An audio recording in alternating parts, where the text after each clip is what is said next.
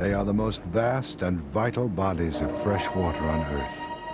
The North American Great Lakes, Ontario, Erie, Michigan, Huron, Superior. Their shorelines, a mystical meeting place of rocks and trees and water.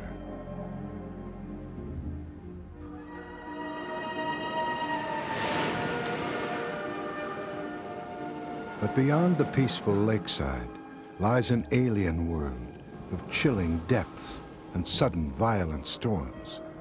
A world where even the mightiest of vessels can be devoured by the fury of the waves.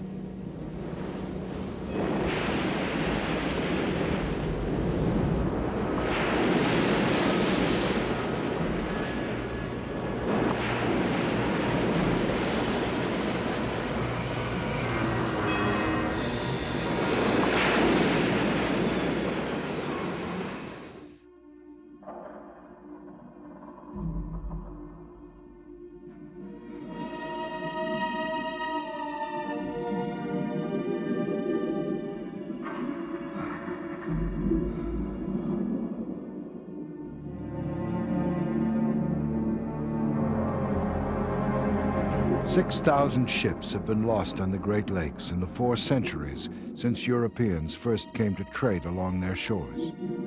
This is the haunting tale of the largest victim of them all, a ship built of steel to carry steel, yet not strong enough to endure the fierce November gales of Lake Superior, a waterway that became a graveyard for 29 men, waters that never surrender their dead."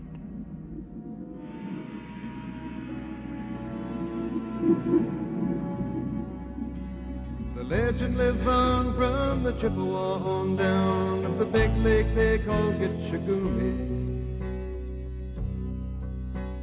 The lake, it is said, never gives up her dead when the skies of November turn gloomy. With a load of iron ore, 26,000 tons more than the Edmund Fitzgerald weighed empty. That good ship and true was a bone to be chewed when the gales of November came early. In June 1995, a small fleet gathers 20 miles offshore from Whitefish Point on Michigan's Upper Peninsula. It is a mission of investigation, resurrection, and completion. The raising of the bell from one of the most mysterious and devastating wrecks in the history of the Great Lakes, the Edmund Fitzgerald.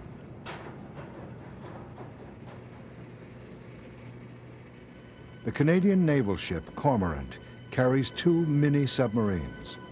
The Anglican Lady brings an array of sophisticated electronic gear to control the Newt suit, a high-tech innovation that allows a diver to work for hours, hundreds of feet below the surface. The expedition is led by Emery Christoph, eminent underwater photographer, and Tom Farnquist of the Great Lakes Shipwreck Museum.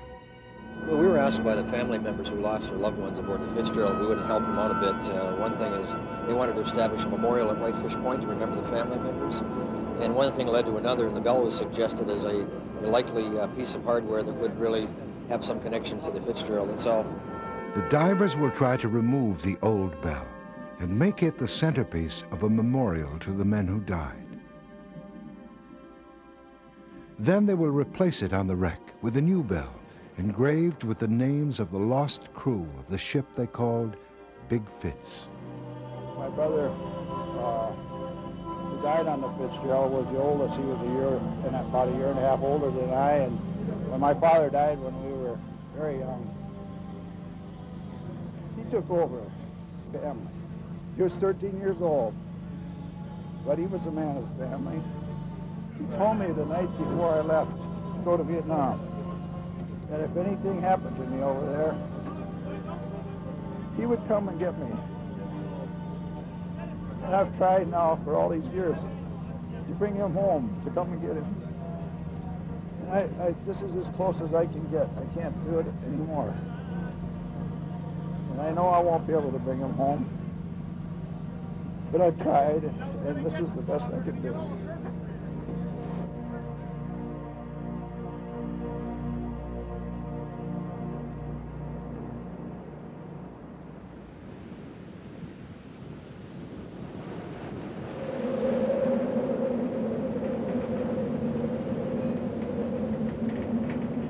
story begins on an autumn morning with almost surreal warmth and calm as the freighter Edmund Fitzgerald sails toward the port of Superior, Wisconsin, to take on a load of iron ore for the auto factories of the East. It is November 9, 1975, the beginning of the Fitzgerald's 40th voyage in her 17th year of service.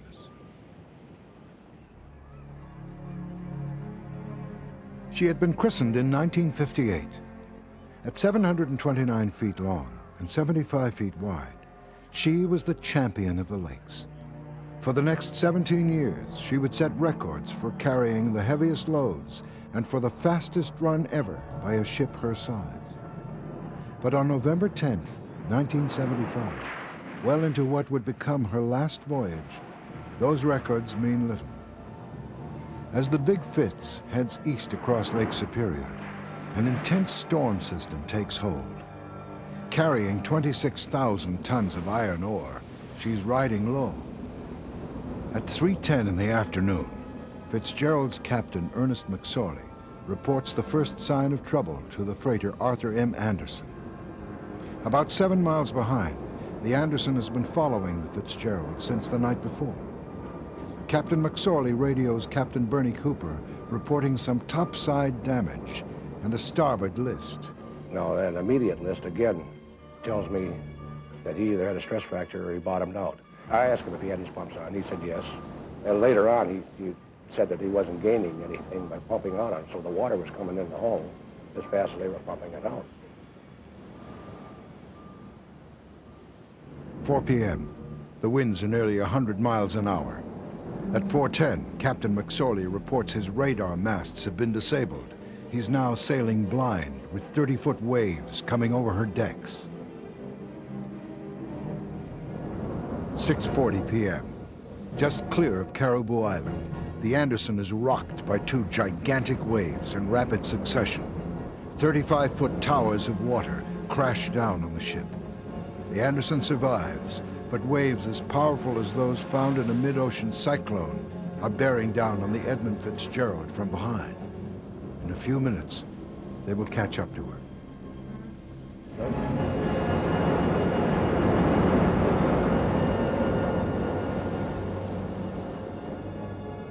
At 7:10 p.m., Ernest McSorley gets a final position fix from the Anderson. Morgan Clark asks how the Edmund Fitzgerald is faring. Ernest McSorley replies, "We are holding our own."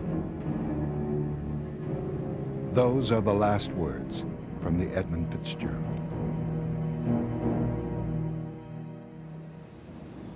At 7:30, the snow eases. Bernie Cooper searches the horizon for the lights of the Fitzgerald, but there are no lights. The radar screen aboard Anderson shows nothing. The Big Fitz has disappeared. An air and sea search turn up only bits of debris and no sign of the 29-man crew. They've vanished.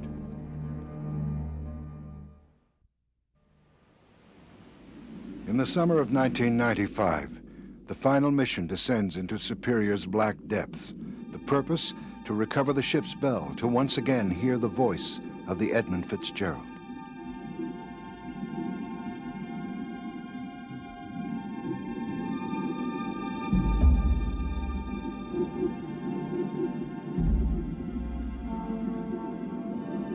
A year earlier, Harbor Branch Oceanographic and the Great Lakes Shipwreck Museum explored the wreck site using a mini-submarine. So when relatives of the Fitzgerald crew asked later that year to raise the bell, museum director Tom Farnquist knew it could be done.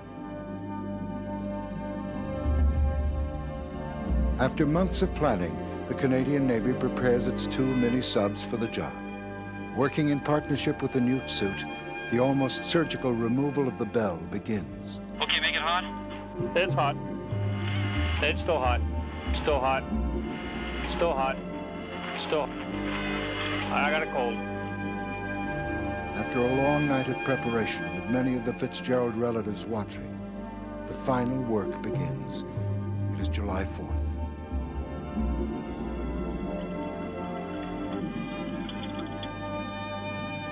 Chuck.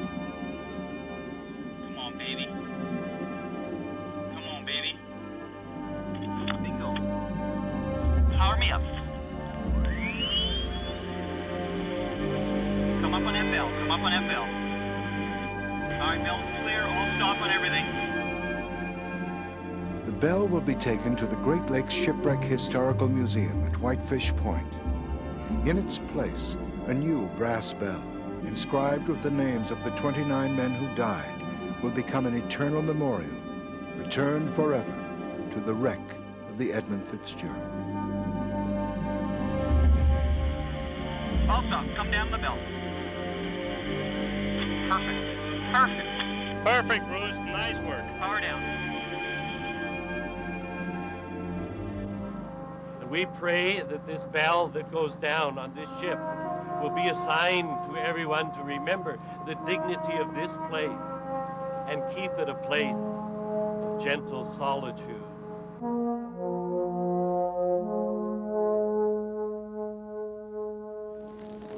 It is with great pride and a great deal of humility that I present this bell on behalf of the people of Ontario to the people of Michigan, and especially to the families of the Edmund Fitzgerald crew. The men deserve the memorial, and they should have had it a long time ago, but they finally got it. Being out there on that spot gave me peace of mind because the sun was shining, the sky was clear, the water was beautiful, and it filled that void for me. To Tom Farnquist, we can't put into words our gratitude and heartfelt thanks for all you've done. As we remember the men, as we hear the bell toll, we should grieve, but we should also not forget. We should not forget to celebrate their lives as well. As the bell is in their hearts, so they are in the bell. And in the bell's tone are the voices of the men, and we should listen. Ernest M. McSorley, Master.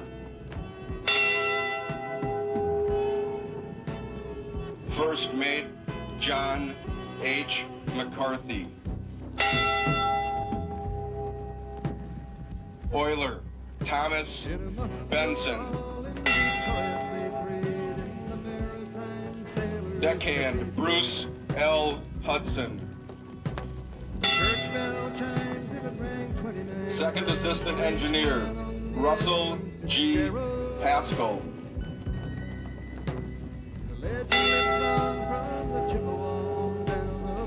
Cadet of the Deck David E. Weiss. Superior, they said, never gets up for dead when the gales of November come early. Third Assistant Engineer Oliver J. Champeau.